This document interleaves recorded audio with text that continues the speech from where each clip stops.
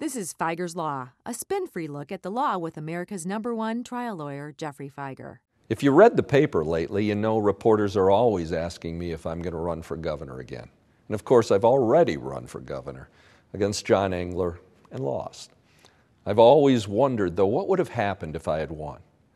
Well, first of all, we would never have had Proposition A, which resulted in the statewide destruction of our public school system. Plus, our courts now are so politically one-sided because Mr. Engler decided to appoint all of his right-wing conservative cronies.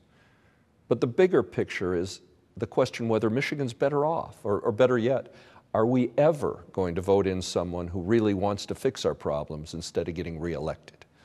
Are we forever doomed to elect people who don't have the courage to get things done? It's up to you. Remember, stand for something or you end up standing for nothing. For more information on this subject and more, log on to FiegerLaw.com.